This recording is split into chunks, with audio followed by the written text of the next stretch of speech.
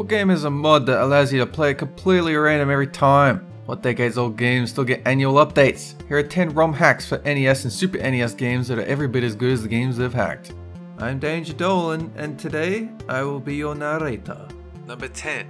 Mario Kart R, a constant for every Nintendo console and handheld since the Super Nintendo, has been getting a Mario Kart game.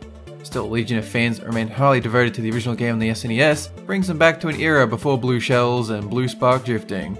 That's why Mario Kart R was developed. It's like an expansion of the original Mario Kart. Places Toad with Kirby as a playable character, adds a bunch of new tracks. Doesn't change the core of the game that much. It's almost like there was just a Super Nintendo sequel to Mario Kart that came out. And I'm a big fan of that. I fucking love Mario Kart. Number 9.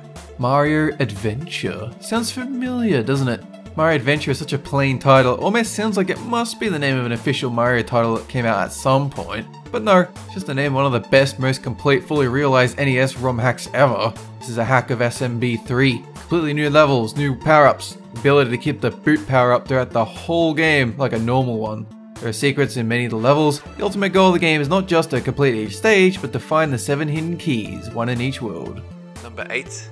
Legend of Zelda Randomizer. The old Zelda games are great, but so much of them has to do with exploration. Once you found everything there is to find enough times, you end up with the whole thing memorized. And that's, good for speedrunning. But if you hit that point, you just want to feel like, you're playing a classic Zelda experience that feels fresh and new, try Randomizer. This changes the location of everything in the game. Treasures will be in new locations, dungeons in new places, enemy layouts will be different, even the dungeon maps themselves can be randomized. A randomizer is a separate program that allows you to randomize as much or as little of the game as you want. You can even start with the starting sword location randomized. It's like playing a bit of Diablo but with Zelda. Number 7.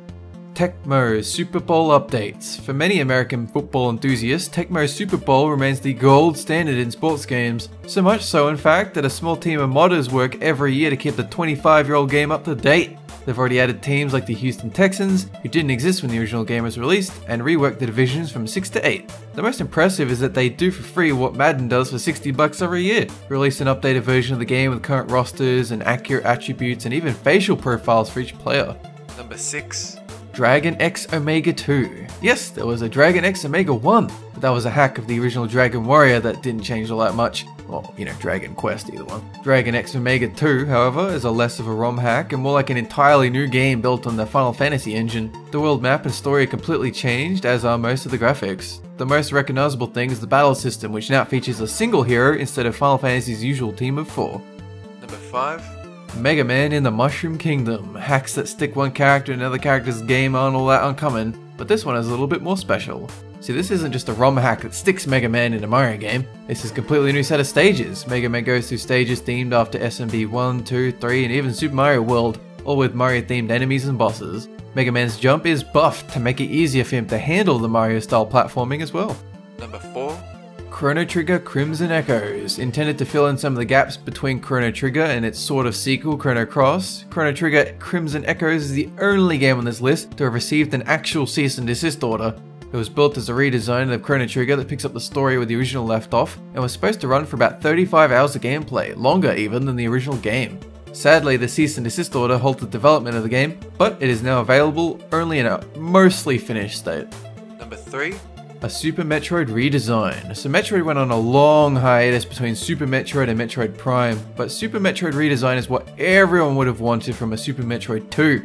The map has been expanded, new areas added, new items, some physics changes, Samus falls faster than before, wall jumping is much more important. The difficulty is actually ramped up from the game it's based on. Level of polish is unusually high for an amateur ROM hack. It's considered one of the best mods for any game on the SNES. Number 2. The Legend of Zelda Outlands. It's well known that Zelda 2 isn't really the full-fledged Zelda remake that people wanted, but were still kind of okay with. We wouldn't really get a new top-down Zelda game until Link to the Past on the SNES, but if we had gotten a sequel to the first game on the NES, it would have looked something like this. Outlands is a complete redesign of Zelda with a new tile set, new weapons, new enemies, a new area, new story. The classic Zelda gameplay is intact, and there's an entirely new experience to be had within that world. Number 1. Kaizo Mario World. Before Super Mario Maker, Mario ROM hacks were everywhere. Some ROM hacks were pretty good, some were awful, some became viral video sensations, and none were as infamous as Kaizo Mario World, also known as Asshole Mario, where you die a lot This is a hack of Super Mario World that requires frame-perfect precision, lots of trial and error, and a full knowledge of the game's physics, exploits, and bugs. Basically, you just have to watch someone play it to understand what the fuck to do. Super Mario Maker made the unfair Mario stage into a staple of the game, but Kaizo did it years earlier. It was basically the inspiration. You're welcome, Nintendo. So guys, what's the craziest ROM hack you've ever heard of? Let us know in the comment section down below. We'll pin our favorite to the top. This video was made possible by our fans over on Patreon. Thanks for your support, guys. That is it for this countdown. Have a good one!